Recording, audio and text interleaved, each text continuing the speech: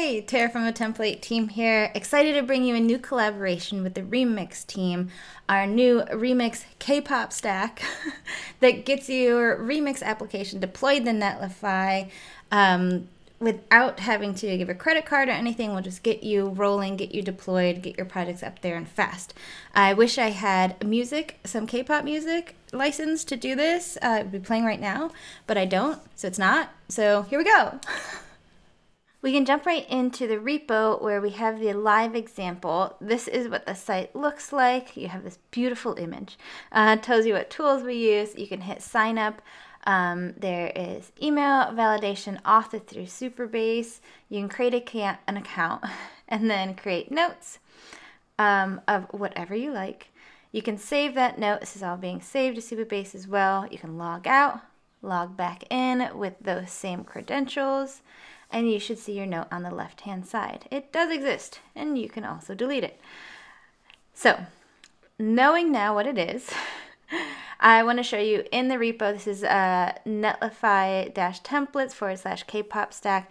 We have a bunch of information in here of what's in the stack, the processes to go through development, what you need, like these environment variables, show you where to set it in the UI of Netlify, and then also just running it locally, some things to step you through Netlify dev, the database, the information of not only what you need, but like screenshots of where to find it, as well as stepping you through creating a database in Supabase, say that 5 times fast, and also what the SQL queries that we made for this app look like, as well as those actual queries, the code for that there.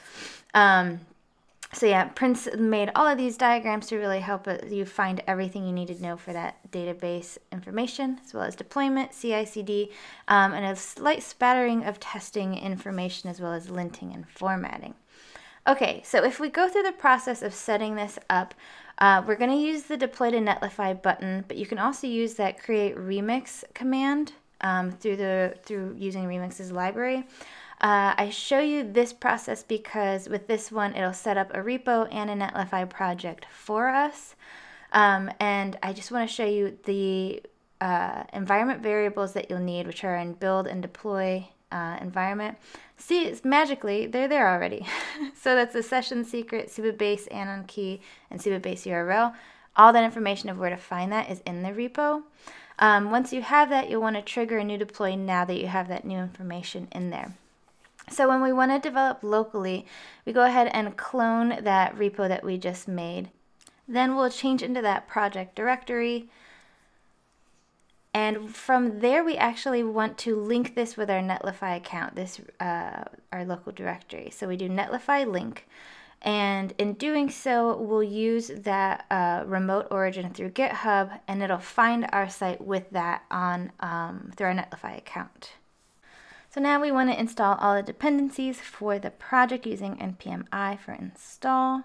Then we'll run npm run dev, which will run all of the Remix setup and build, plus it will do Netlify dev, which gives you all of the environment variables since we linked our account. So yay, they're there already. So now we can go back and see that our build is complete, and we'll see the preview of the site to know that we have a site. Yay! And with that, you are set. You are deployed to Netlify with your Remix application ready for K-pop adventures to come. Thank you for joining me. 감사합니다.